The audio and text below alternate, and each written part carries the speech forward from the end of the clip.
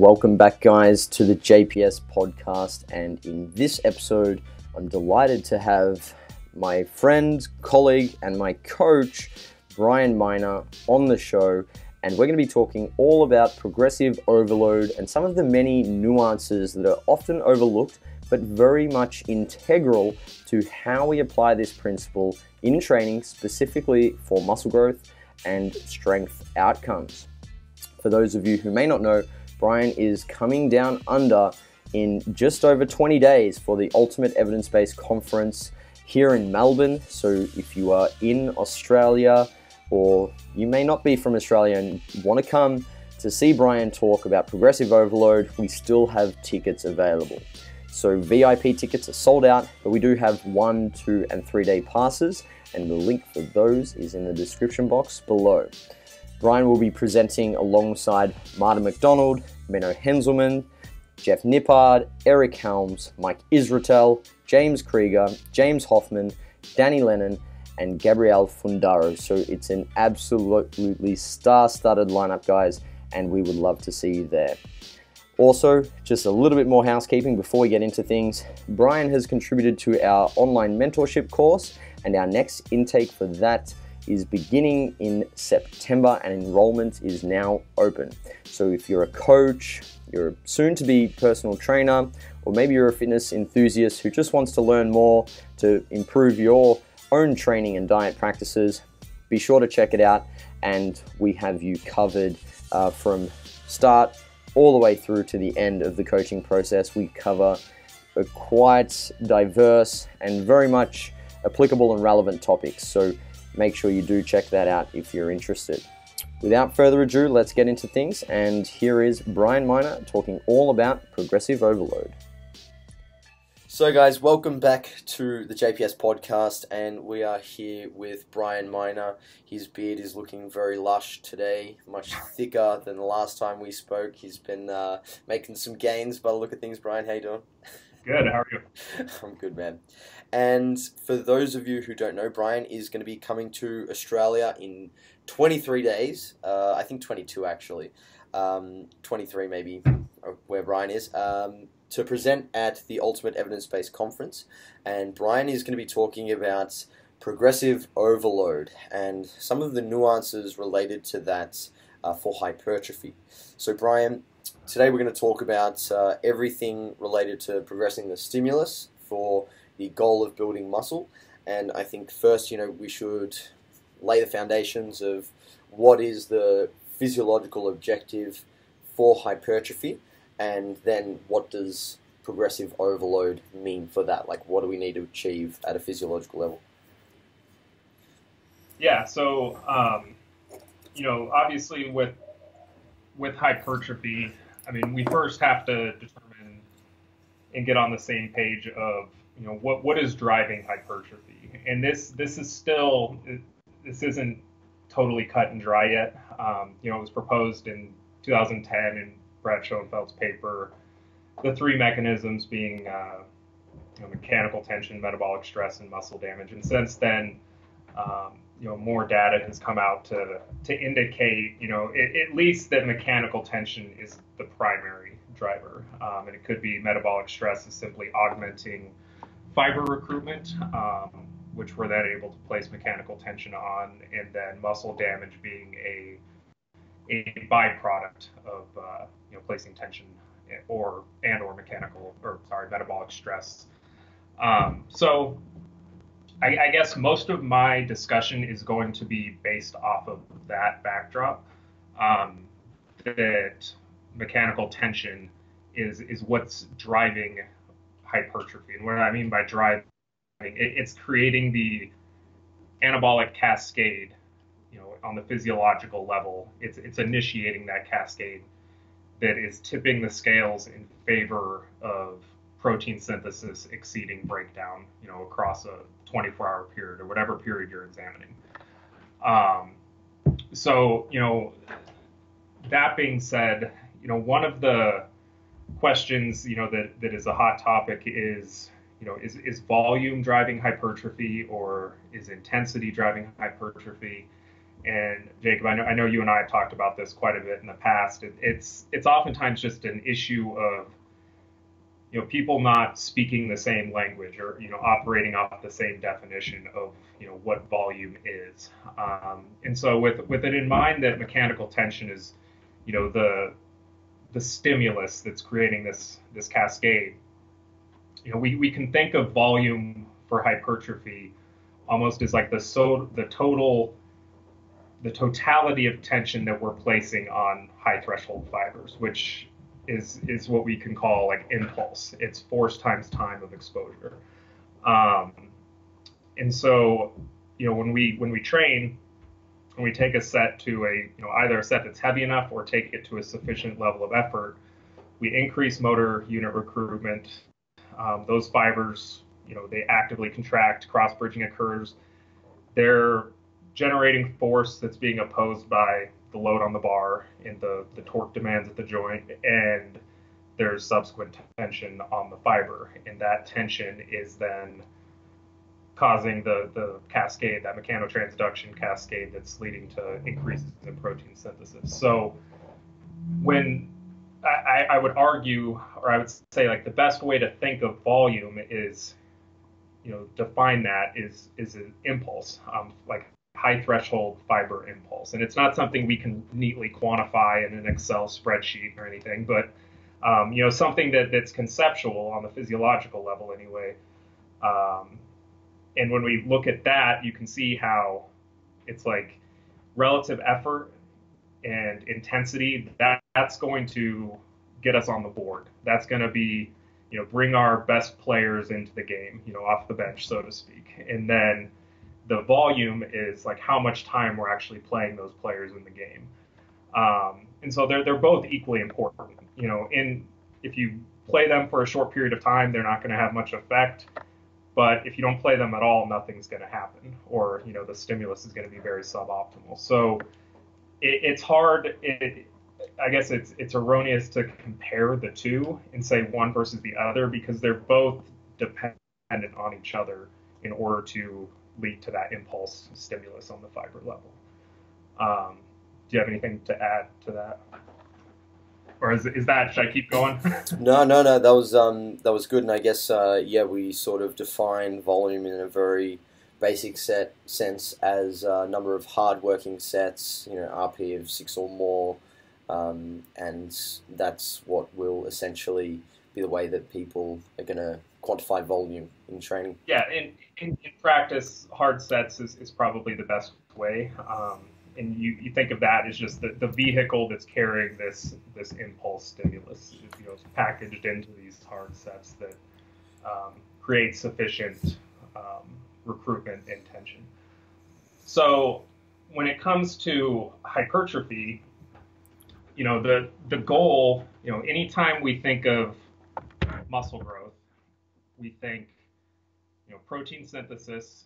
Muscle protein synthesis has to exceed muscle protein breakdown. Like that is the ultimate goal on a physiological level that we're trying to, like, that's the end goal for us. So any training protocol, regardless of what it looks like, that's what it's trying to do. And when we train, we increase basically our sensitivity to amino acid feeding. So we train, and if we were to train fasted and then not eat afterwards, I think there's some research, depending on the protocol, this can differ a little bit, but generally muscle protein breakdown actually exceeds synthesis. So you see both of them increase in the absence of feeding post-exercise. But when you add feeding in post-exercise, you're augmenting the synthetic impact that feeding would have on its own. So, anytime we eat protein, we start synthesizing new muscle proteins, but there's also breakdown occurring in the background, and that's what protein turnover is. So, when we train, if we don't have protein afterwards, we do increase that protein turnover rate because we are synthesizing new proteins, but a lot of it's coming from what we just broke down. So in the absence, like one of the main points I'm trying to make is when it comes to overload, you know, a lot of people hinge their progress on what they're doing in the gym when it's just a small component, or it's a very relevant component, but it's only one part of the whole entire all-encompassing strategy to tip the scales in favor of synthesis. So, you know, if you're and this has a lot of implications for powerlifters too, because powerlifters are notorious for, you know, obsessing about the X's and O's of their programming, but not really, you know, giving a shit about their nutrition, you know. So you need to make sure that you're supporting your training with and creating an environment so you're actually taking advantage of that, you know, larger area under the curve for synthesis. So when it comes to actual progressive overload, you know, the idea of overload, I mean, I think we've all heard the story of Milo of Croton, the Greek wrestler that, you know, carried the calf until it was a bull. And I think anytime, like just the actual word progressive overload, it insinuates a progression in load, which a lot of people, you know, they assume that means, you know, weight, adding weight on the bar. And that's certainly a way to create overload. But one of the things that I think people overlook with overload is, you know, whether you're progressing reps, whether you're progressing weight, adding sets, you know, decreasing rests and increasing, you know, the density of a training session, what you're ultimately doing is, when it comes to hypertrophy, is you're still increasing the protein synthetic response in some way. Okay, so anytime you add weight, you're creating more tension stimulus on those fibers. If you're adding reps, generally what's happening is, you know, with overload, it's less about, it's almost like we have to keep pace with the rate that we adapt. So when we think of motor recruitment, you know, say we maximize motor recruitment when we're, you know, at 5 reps in reserve on, just arbitrary number.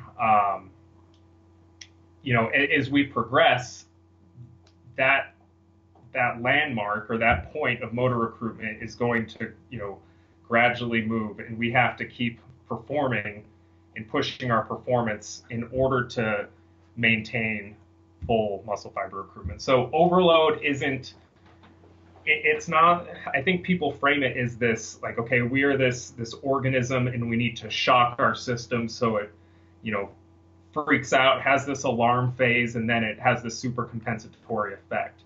When really it's, I mean, it is an adaptation. Hypertrophy is certainly an adaptation, but it's, you know, overload isn't something that, it's not a stressor that we're not already capable of doing. You know, it's something that we're already, like, that's within our capacity as an organism. It's not like a stressor that is, you know, outside of our means to cope with.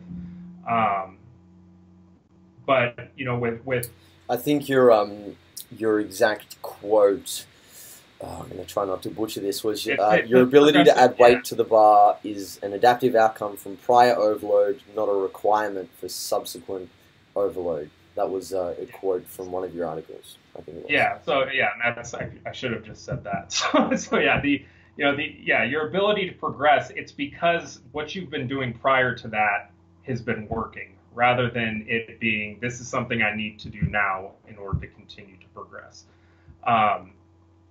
So, like, really what overload is when it comes to hypertrophy, it's performing enough work or a sufficient intensity of work to continue to be able to recruit that escalating threshold for fiber recruitment. That's really all it comes down to. And then accruing enough volume in that state to, you know, tip the scales in favor of that synthetic side of things. So, so when you look at it that way, I mean, there's a lot of ways, like, you could, in theory, I mean, this isn't practical, but you could continue to, you know, just perform, say you had 100 pounds on dumbbell bench, and that was all you ever bought. You have a basement gym, that's all you got.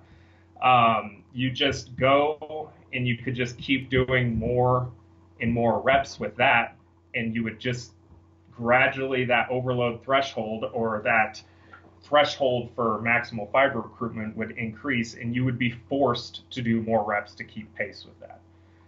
So, that brings up another question as far as threshold. Like the idea of an overload threshold, it insinuates that there's this level of work that we need to do before our body is like, okay, we need to bring in like these adaptive resources to cope with this.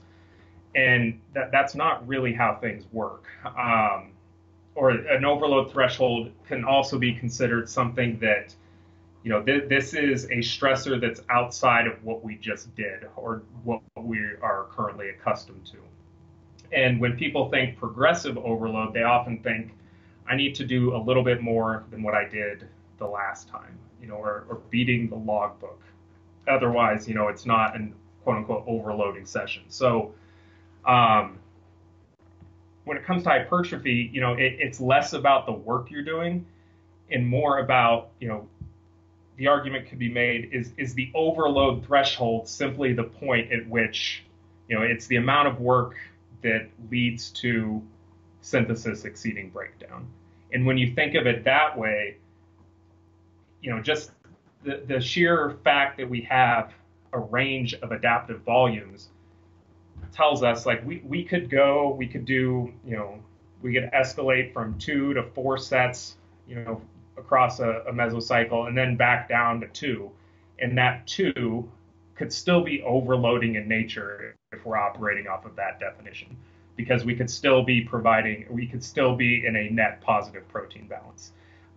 So protein balance isn't contingent upon us doing and beating the prior amount of work we had just done, which is a key thing to keep in mind with hypertrophy, because really it's like you have to keep pace with the rate that you adapt and your ability to recruit these muscle fibers, but the rate that it's not like protein synthesis and breakdown just immediately, it doesn't rapidly change based off of what you just did, if that makes sense.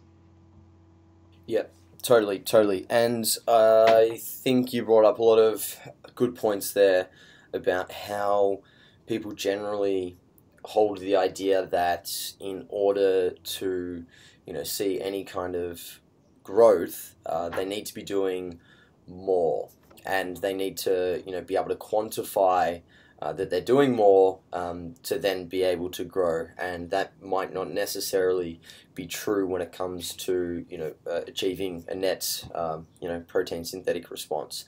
And if that is the case, I guess what is the best way for someone to go about progressing the stimulus over the course of a mesocycle or their training career, and what is the means by which they should do that and try to measure that in some way? Because I think the attractiveness of beating the logbook is that people can sort of hold their hat in their hand and say, hey, I'm progressing, so it's a foolproof kind of means of ensuring that they're getting some stimulus, right? So how can they then use that framework that you've just outlined to progress things over time? Yeah, it's a great question.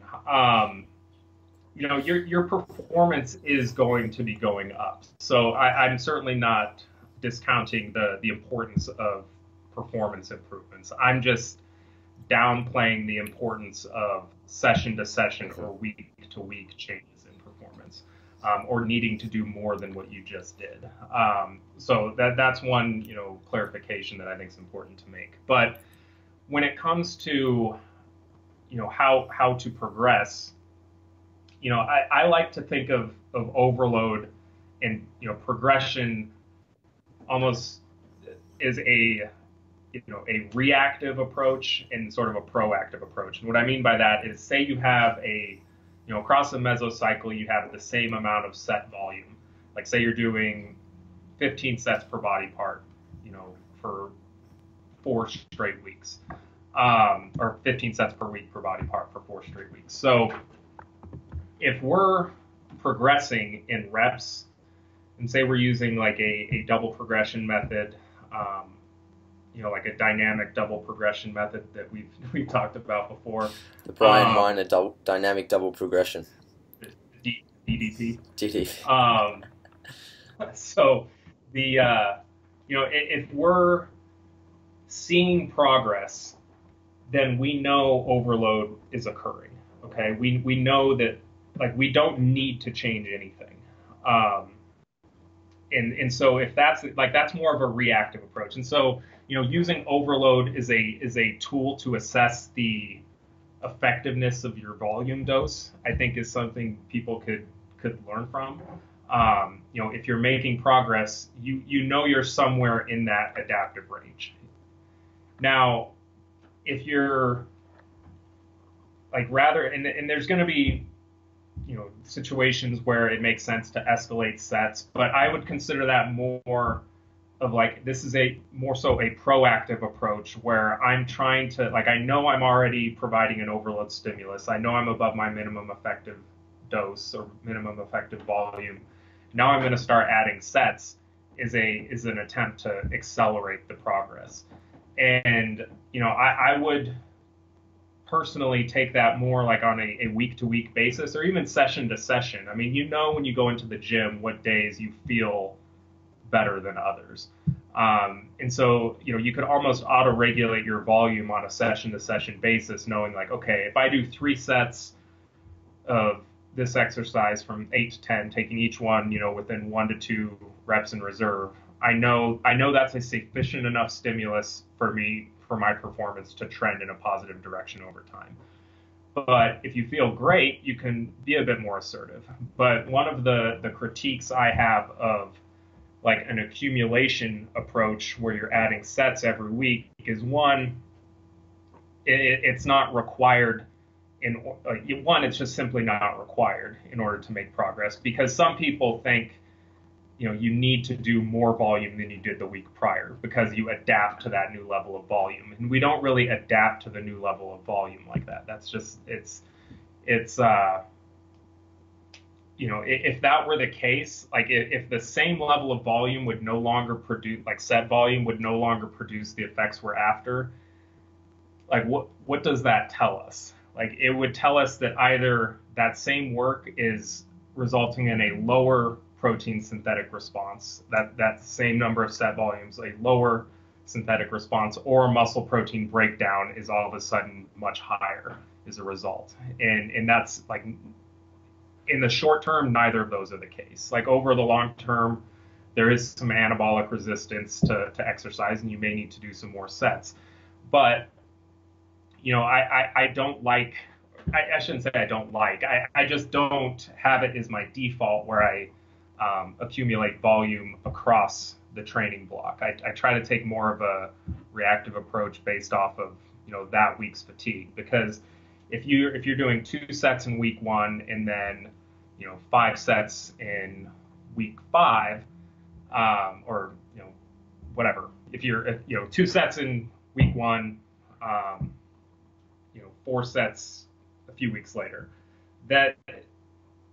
that's almost, in order to fully take advantage of that, it's assuming that your fatigue levels and your capacity for recovery is going to be sufficient on those later weeks. But you're going to be entering those weeks with more fatigue because they're later in the block, but also the demand is higher. So what happens if in week 4 you have a high stress week at work, or your sleep is crappy, for whatever reason, you have to be pliable with your volume assignments on a given day, because it may not be appropriate given your your ability to address that stimulus. And I think I really like Dr. Mike and the concept of the MRV, or the minimum effective volume and then the maximum recoverable. I think it's conceptual. It's extremely beneficial for people to understand that, and it makes a ton of sense. But I do think that range, like, it shifts across a training career, but it also shifts within a day, or from day to day. Like, you can, energy balance affects it. So you have to kind of account for everything when you're trying to, pick your volume assignment, within a given microcycle. I mean, if you have a week where, say, you're in college and it's, summer break or fall break or whatever, and you have a week that you can just totally dedicate to pushing things, but that week happens to be earlier in the block, then, it's like, what is the harm in pushing a little harder there, unless it's muscle damage. I would argue, as long as you're able to push the amount of volume without accruing a ton of muscle damage, then you bring it on paper. So, to answer your question, like, it's with a dynamic double progression and adding. And what we mean by that is it's double progression, but on a set to set basis. So, you have your rep range, 3 sets of, we'll say, 8 to 12. And each week you're progressing, each set individually. If you're able to hit the top end of a rep range on any given set at that RPE, then you would increase weight the following week. And so what that does for bodybuilding purposes, it's nice because it ensures that we're getting high levels of motor recruitment on a set to set basis. Whereas, like, standard double progression, we may not be accomplishing that. We may be either progressing at a rate that is a lot slower than we can handle, or it could be, more assertive than we can handle. So it's more of an auto-regulatory way of progressing the stimulus based off of what you're capable of on that given day. And then the following week, you still work up to that same relative effort, same, 1 to 2 reps in reserve, and you try to build off of the week prior, but you let that progress come to you. All you have to worry about is lifting the weight that's listed until you only have a couple reps in the tank, then take a step back and see, like, okay, how does this compare to the week prior or a few weeks prior, and collect data and determine if things are trending up, like, you're good. Like, you're in that range. If they're not, you can add a little bit of volume. But you don't have to add volume every single week. Yeah, no, I think that, based on our prior discussions, we've sort of both agreed that, that there's an appropriate amount of volume that will see that adaptation. And then once you are getting that, like, you're pretty much home and hosed, and you keep it there for as long as you can. And in terms of the rate of adaptation and progression that people will see, how will this differ across the different time courses of somebody's training career as they become more advanced and get closer to their genetic ceiling? So we'll start with beginners. How quickly should beginners see this rate of progression and structure overload within a cycle, and then we can move on to intermediates and then advanced? Yeah, and I mean, there's going to be exceptions to all of this, but I would say most beginners, they can add weight pretty, raw beginners can add weight almost session to session or every other session, keeping all else equal. And what I mean by that is, like, rep range and relative effort. So think, whatever arbitrary rep and RPE pairing that you're thinking of, then, every session or every other session, that should be, you should require more weight to get there. And if not that, you would probably at least be seeing, a greater amount of reps at a given load. Some type of progression should be occurring. almost every session, I think, with a true novice. There's just a lot of neurological adaptations that haven't occurred yet that are probably going to occur before you see significant hypertrophy. When it comes to intermediates, it's probably I would say the load progression isn't going to happen every week. I'd say every 2 to 4 weeks. But you should still be seeing rep progressions at a given load. I mean, think of those as like that's a small incremental increase. We can progress reps, we can progress weight. Progressing weight at a given number of reps, that's going to take a large degree of adaptation to go up 5 pounds, keeping all else equal. Whereas performing an additional rep it's a smaller relative increase in performance. So I think for intermediates, yeah, you can probably look and think, every 2 to 4 weeks you're increasing weight. Certainly every mesocycle you're going to be seeing increases in your lifts. And then for advanced athletes, when it comes to powerlifters especially, there's highly advanced powerlifters, you may be gaining 2.5 to 7.5 kilos on a lift in a year. Progress can really slow down, and muscle growth can really slow down with experience. And the main, there's a few reasons for that. One, it takes more effort to keep pace with that, like the whole need to overload, like we talked about, is to keep chasing that overload threshold, that recruitment threshold. Because as we get stronger, that ceiling for recruitment is going to grow and get higher, and we need to keep up with it in order to continue to recruit the high threshold fibers. So, that aspect is, you're going to have to progressively go heavier and heavier or do more and more reps in order to get there.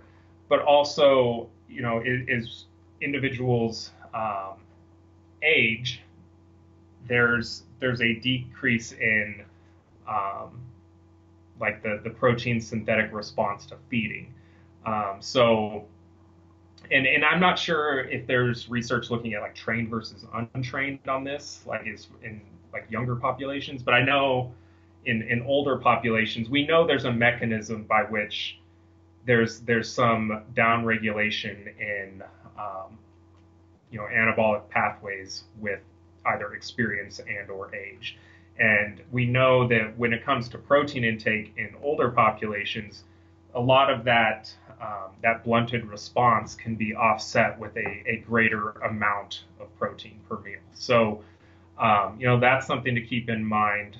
I would say even as training age starts to increase, is you may need, and again, I'm not sure if there's data looking at like younger populations in this regard, but I guess it wouldn't surprise me if the mechanism was similar, where perhaps you need more protein to elicit the same magnitude of response. And also you may need a greater overall impulse in order to achieve the same, degree of like there's a diminished synthetic response for each, unit of impulse that you provide. And so I think that's one reason why, with training age, you hear the statement, you're going to need to do more volume over time. And the problem I have with that is like volume can be defined a number of ways. And in some cases that's not true. But in other cases, in terms of like the actual, like we're looking at impulse is the way to conceptualize that. And you're going to absolutely need to provide a greater impulse over time in order to continue to progress. So, you may have to do,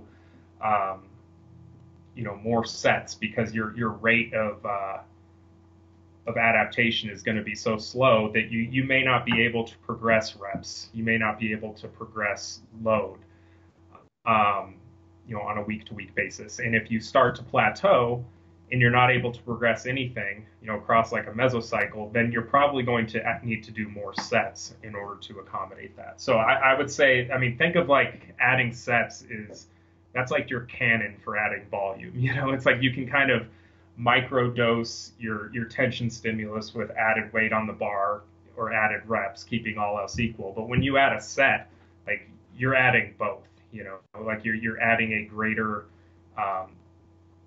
just overall, bolus of tension into the mix. So, so I would say, yeah, as you progress in training age, I think early on, you don't really need to be worried about adding sets as much.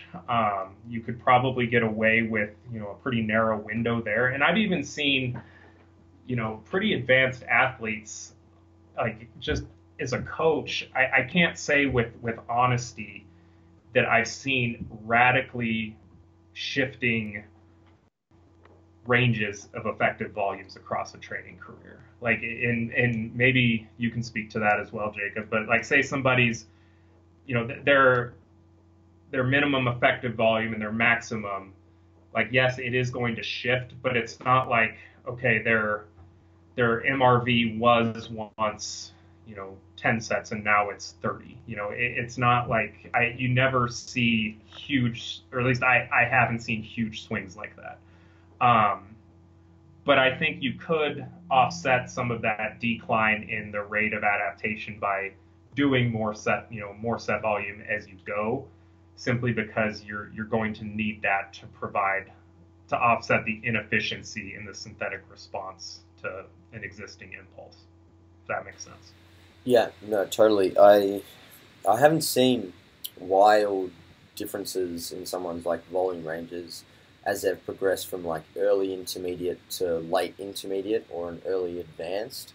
I only work with, I dare say, maybe 3 or 4 truly advanced lifters. Like, they'd be lucky to build, a couple hundred grams of tissue, a year. Like these people are just, yeah, jacked as, and in terms of their strength, like they're adding a couple of kilos to their total every 6 to 12 months. And the volumes aren't necessarily that different. I think there's other ways that you progress things, outside of, set volume alone, for those kind of people.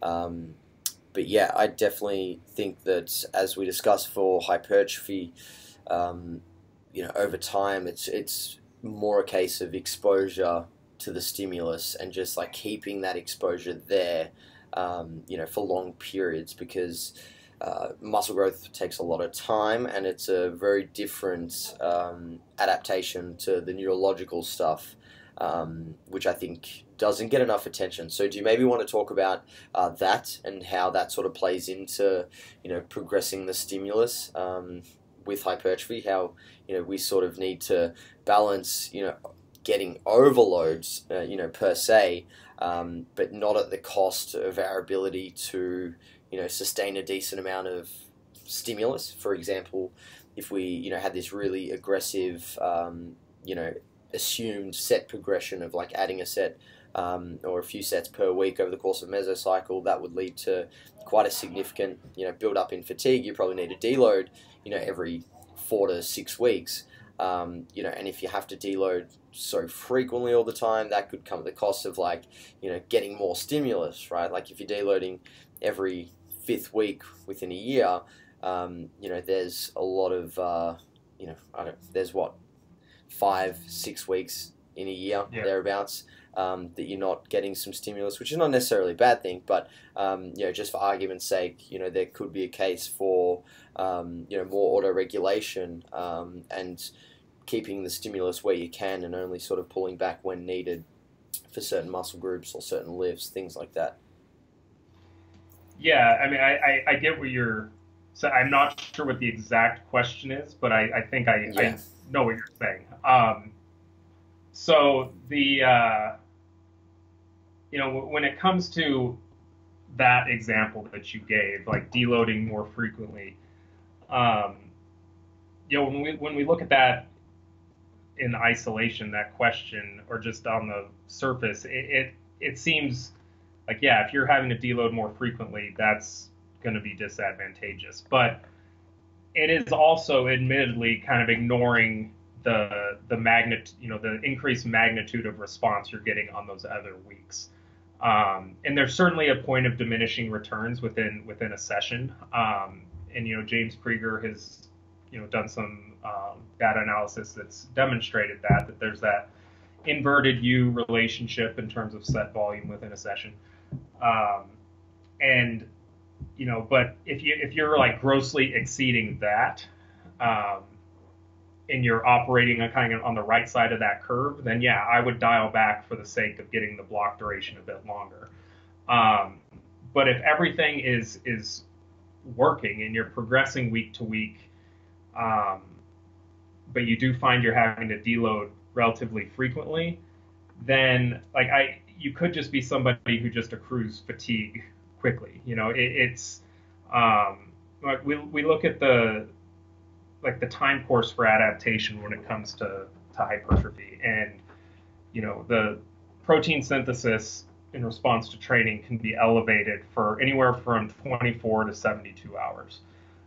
So it is a relatively acute window where we're actually building new muscle after a training session. So I think the case can be made, at least I know for me, I'll know, a week in advance or a few days in advance if the coming days are going to be more stressful than others. I mean, there's going to be times where things sneak up on you and your volume tolerance for that day may go down. But I think you can almost get away with planning your volume on a week-to-week basis based off of your, acute capacity to cope with those stressors for that week.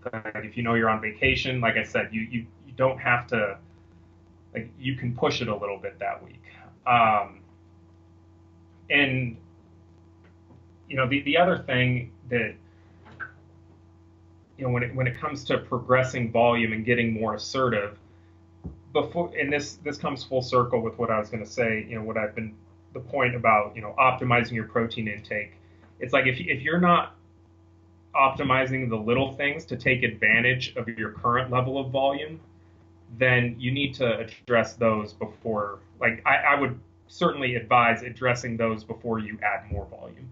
So if sleep is, very suboptimal, your protein intake is, below triple digits, and or quality of your protein intake is really low, it's like all of that has a profound impact on that overall balance, just like your training volume does. So, get what you can out of each level of volume before you add more, because you may find that, a lower volume threshold with better behaviors, eating and sleeping behaviors, is going to lead to a better outcome than higher volumes with suboptimal behaviors. And I know I went off on a bit of a tangent there what you were saying, but ultimately, yeah, I don't think you don't need to be too concerned about, in practice, if you're having to deload every third week or something, then yeah, you're probably pushing too hard, and you're probably accruing a ton of muscle damage in the process. And I think that's ultimately, as more research comes out, it seems to be, controlling muscle damage can really be the key to, keeping progress, coming. And that's, when we have high degrees of muscle damage, central fatigue is elevated. And when central fatigue is elevated, it's like we can't really even access those high threshold fibers. So we can't even achieve the objective we're trying to achieve with the overload anyway, if we're, have high amounts of central fatigue. So, as long as you're able to, recover and replicate at least your baseline performance, then I think you're safe to keep pushing a block, unless you have joint discomfort. And that's the other thing, is you have to account for, the weakest link in the chain when it comes to all of this. And, is I think most coaches can attest. I mean, it's most athletes, they hit a wall because they get hurt before it's a volume, tolerance issue. It's I just don't, very rarely do I have somebody who's, they just simply don't have enough time in the day to progress anymore. It's usually like, okay, my knee hurts and I can only do, 3 sets of squats as opposed to 5, or I can't squat at all, type of thing. So, making sure that you're, accounting for just health and connective tissue integrity across, an entire training career, and taking a wider lens approach to your volume outside of simply, what is going to create the largest stimulus for adaptation. That's going to be important for maximizing long-term outcomes, which I think is probably more what you had actually asked originally.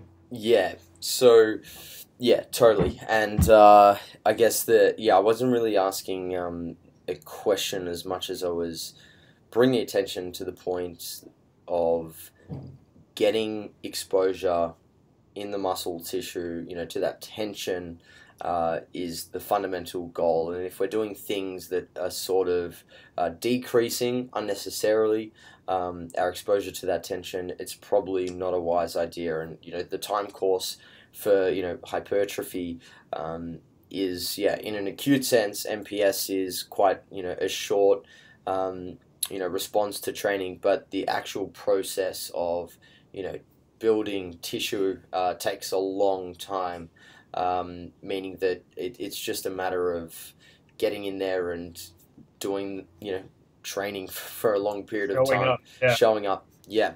And I guess, more to the point that you brought up at the end, what a lot of people don't realize is that there are multiple different, biological systems that we stress when we train, not just muscle. Like, that's a really, narrow-sighted, view to look at things. We have, the nervous system, we have our joints, and often those can be, limiting factors in our ability to, get the tension that we need on the muscle.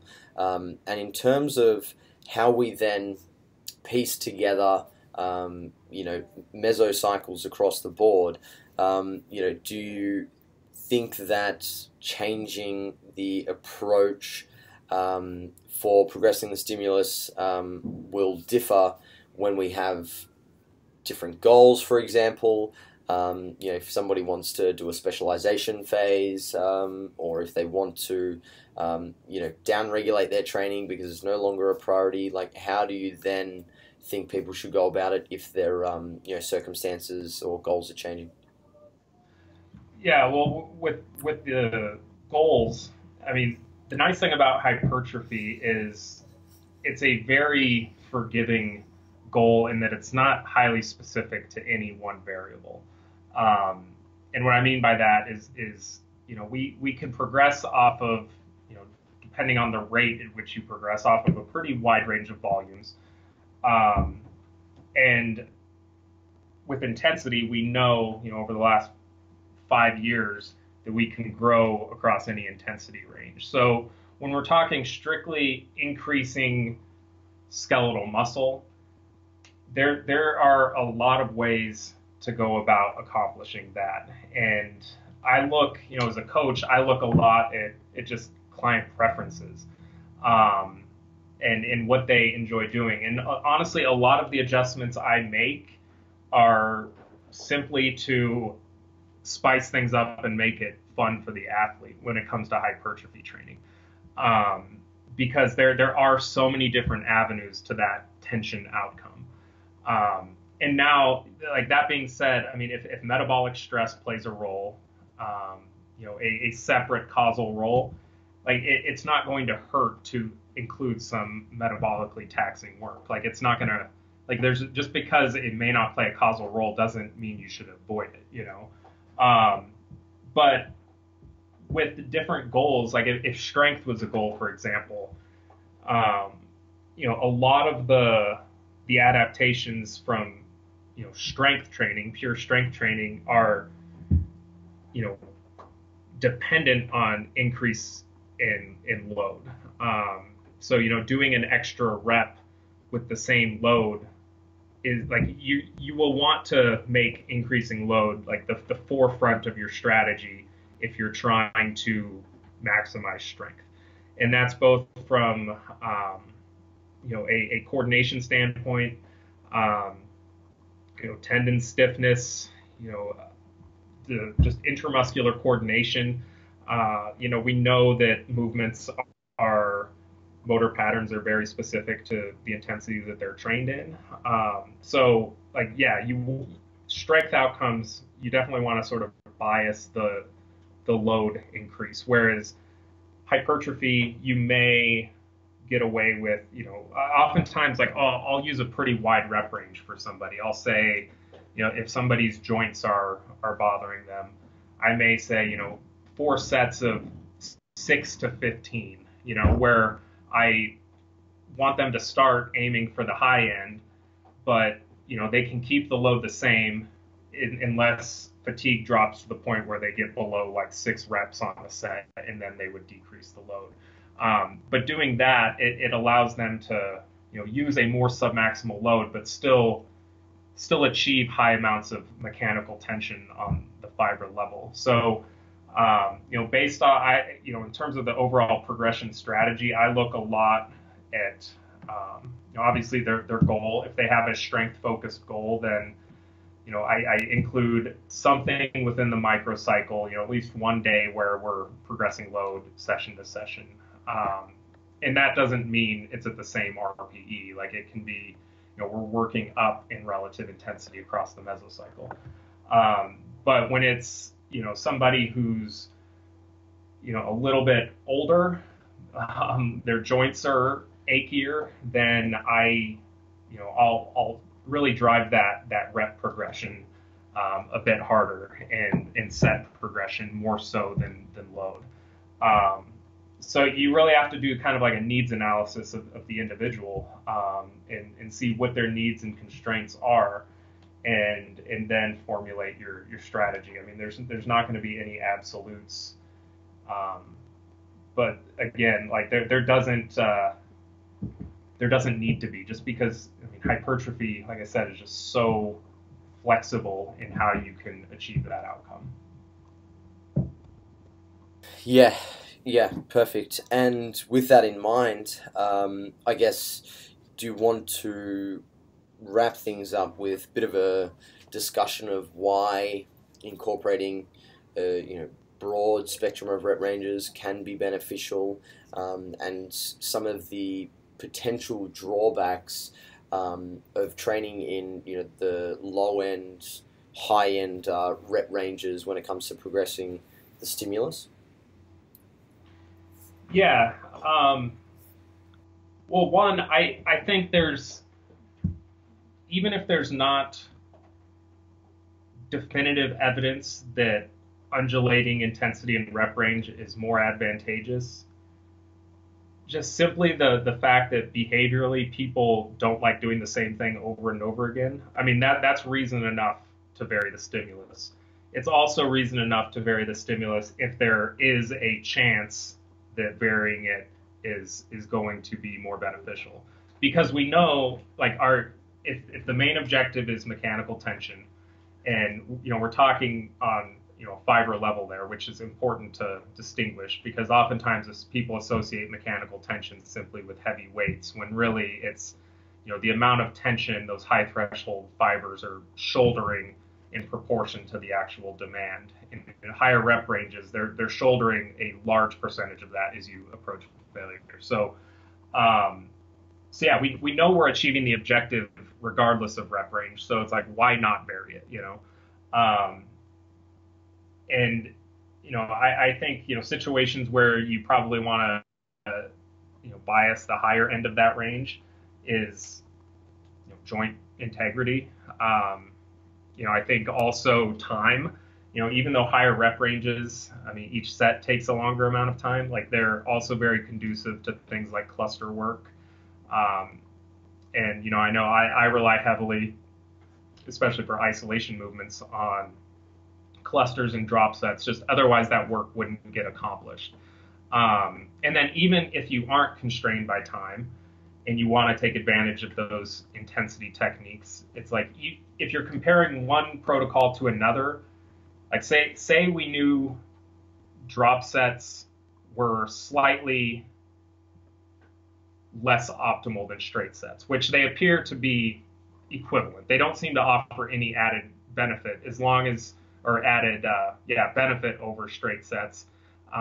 But it does seem that you have to do a little bit more set volume to equate whatever you get on straight sets. So, but say it was suboptimal, like you could still just be the sheer fact that it's saving you time is going to allow you to do. You could do 2 sets of drop sets and end up in a better spot. So I guess like rather than looking at things, comparing one thing to another and deciding, in isolation, look at how much volume, like, will this tool help me within the session as a whole progress that tension stimulus? And if the answer is yes, then it's a viable option. And for a lot of populations that, have joint discomfort or are limited by time, higher rep ranges are extremely beneficial.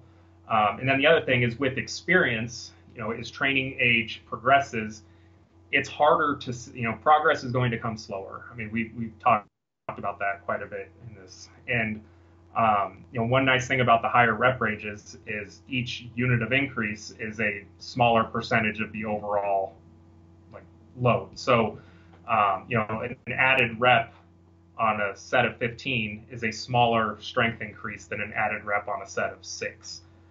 So you can, if you are motivated by numbers and seeing progression, it's nice because you can, like, as an advanced athlete, still see progression almost every session if your load is 15 and above. At least I found that myself.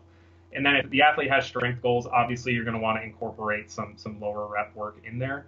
But you want to make sure, even with power lifters, like one area that I'm really interested in is, how much high intensity work, we'll define that as work over like 80%. Like how much volume of that work is required to optimize the adaptations that come with it or to maximize those. Like there's going to be a point of diminishing returns there as well.